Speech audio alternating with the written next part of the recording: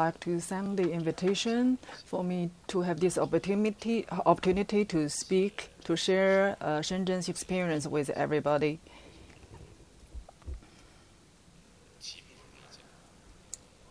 From the topic, this is about Shenzhen and about the Shenzhen's economic transformation, and this is very suitable for Shenzhen.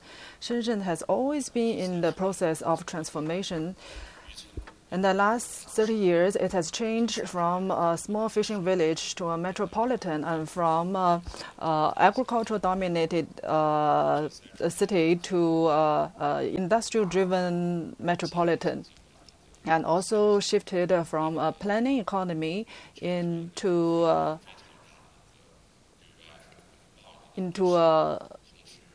a market economy opening to the outside world. And this is outward-looking economy. I will briefly introduce Shenzhen's development. And we can see from this map, and then the front part is Hong Kong, and the inland area is, the hinterland is Shenzhen.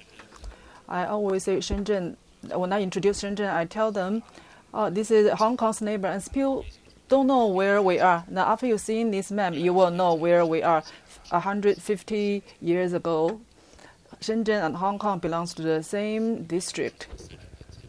30 years ago, the Shenzhen story started. Mr. Deng Xiaoping visited Guangzhou 30 years ago. Then Shenzhen was very poor. Many people escaped into Hong Kong to seek a better life. In order to drink Coke and Pepsi, they ran to Hong Kong.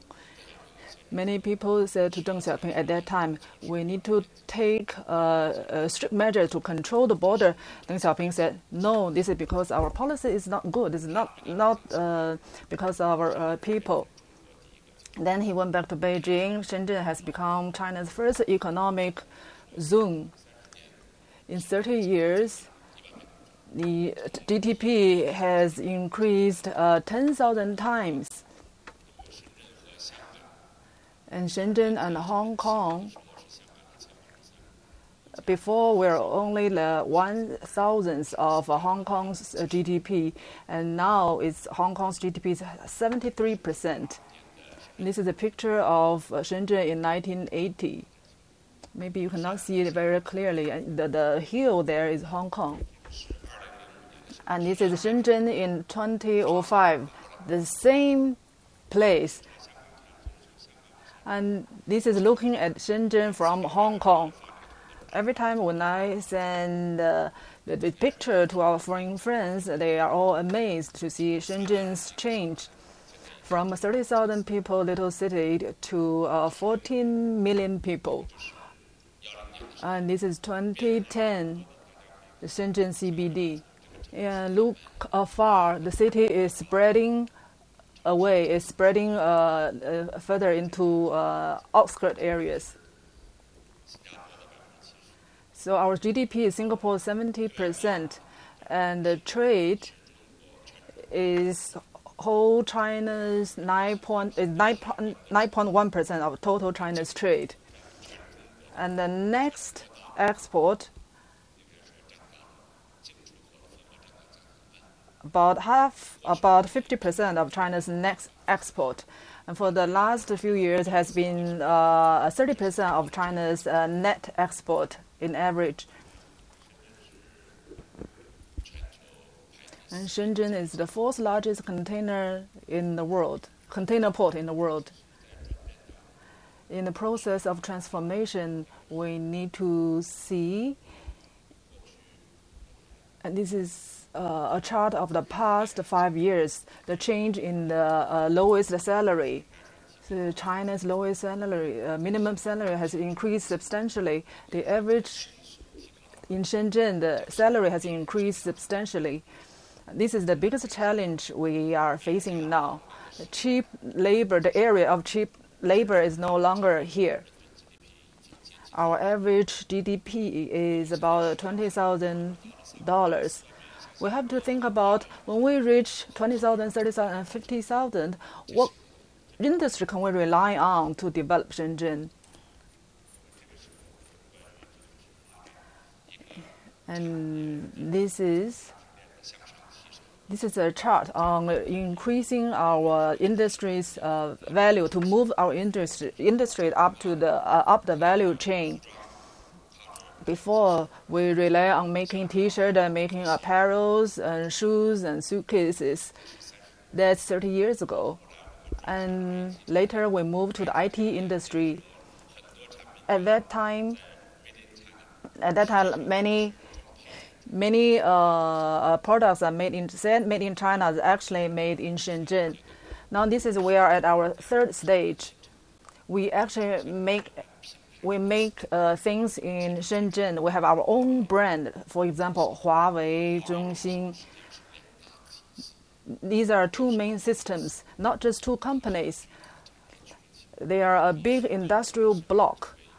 This has propelled Shenzhen into a largest wireless manufacturing base. And people ask me where Shenzhen is. I said it's Hong Kong's neighbor. They don't know. They still don't know where we are. And then I said, this is where Huawei is. And they said, oh no, I know Huawei.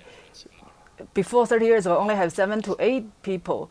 Now they have 150,000 employees and has many branches in the world. Zhongxin is the same way. 30 years, only have 7 to 8 people. Now they have 100,000 employees. And they are really famous for wireless manufacturing.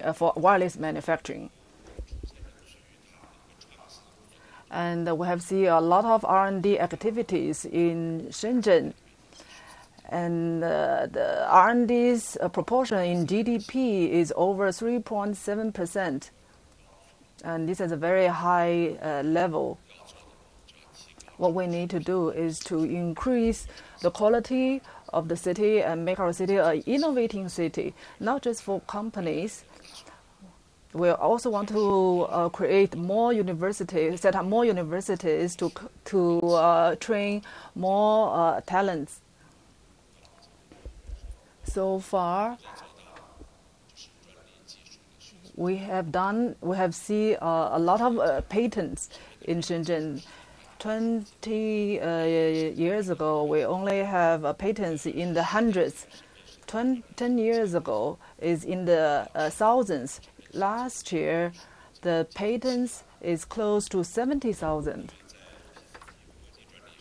And in PCT application, Shenzhen in the last 7 years it takes about 40% of whole China, the PCT application. Of course, Zhongxin and Huawei are the two major players. Huawei ranked the third in the world.